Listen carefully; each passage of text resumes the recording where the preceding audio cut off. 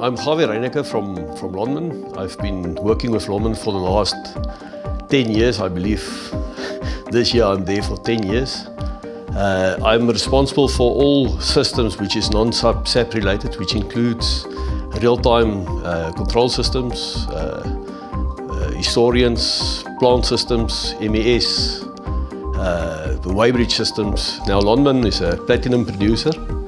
We operate mostly from Marikana, which is our biggest operation, which go from the ore body right to the final product, which is a platinum bar that we export.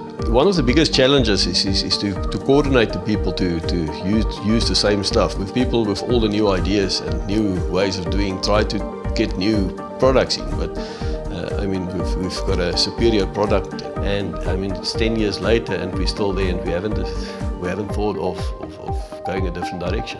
From an automation point of view, we've standardized basically on Rockwell products from the control systems, and then Wonderware is for the SCADA up to, in some cases it's touching on the MES side, and it's also from a historian point of view. But we've got one of the biggest installations of the platform on our site. A quick guesstimate in terms of tags that we monitor across the plant is about 900,000. So we basically at this stage, we are a full site running on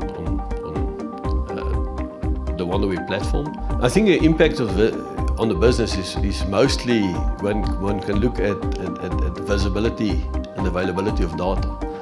Having the right data at the right time at the right place is basically what makes the difference. And the utilization of that is sometimes a bit difficult, because once you've got it available, the people need to start realizing that there is true benefit in the business in utilizing it. But that is the biggest potential for us for using software. Some of the systems that we utilize is basically showing people what they are supposed to do.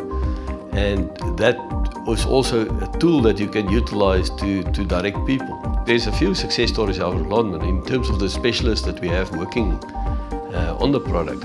I think we were the first site that did 9 concentrator upgrades from one version to the next version without taking a single minute of downtime. Just by planning the upgrade, we got parallel systems running next to one another, and then we switch over from one to the other one without affecting operations. Now our operations is every minute lost is a few $1,000s. So we try and not disrupt the operation. So that was one of the first success stories that we have.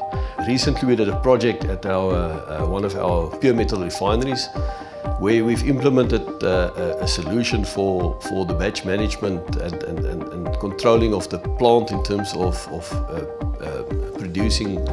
And we've, if I remember the figures correctly, it's about $30 million or $300 million that we've realized. And also, if one look at the month saving, it's about $300,000 or $300,000 per month, if I can remember the figures correctly. Yeah.